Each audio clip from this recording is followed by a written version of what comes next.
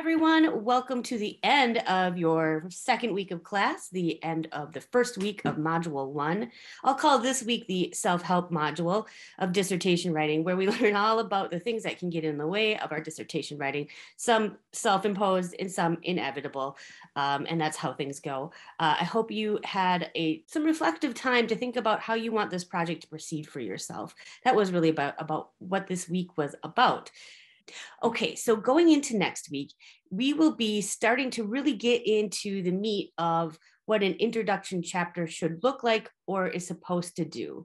So you'll have one mini lesson where I talk a little bit about what actually is the point of the introduction chapter, not just to introduce us to your topic, but to make an argument. So take a look at that. And then the next mini lesson is about reverse outlining. First, I demo how to do a reverse outline. If you already know how to do a reverse outline, cool. You can probably skim that or fast forward through that. That's fine. I only do 5 paragraphs so that you get a sense of what's happening in a reverse outline. And then I talk about how the exemplar chapter that I'm reverse outlining is put together and how that's a little bit different than the Edgewood template.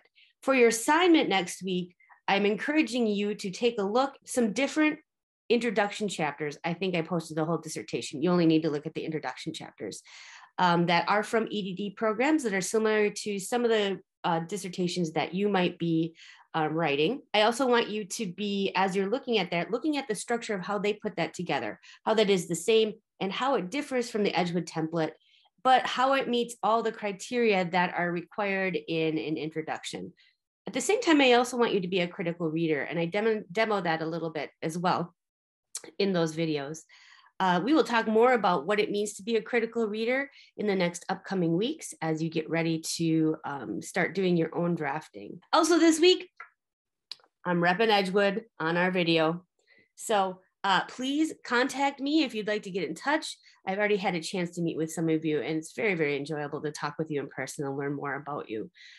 Looking forward to seeing your reverse outlines next week.